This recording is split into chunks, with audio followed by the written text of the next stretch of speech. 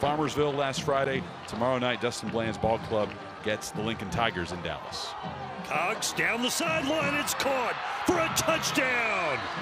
The Cougars and Chase Glover with his second TD of the night. 32 yards as they take a 27-20 lead. That is a dime from your junior quarterback. Young man with great composure back there, delivers it perfectly to his receiver in stride.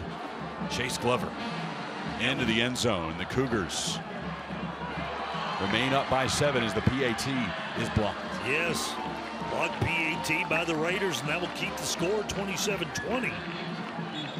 But the second TD of the night for Chase Glover, his 5th of the season, and it gives the Colony a 7-point lead.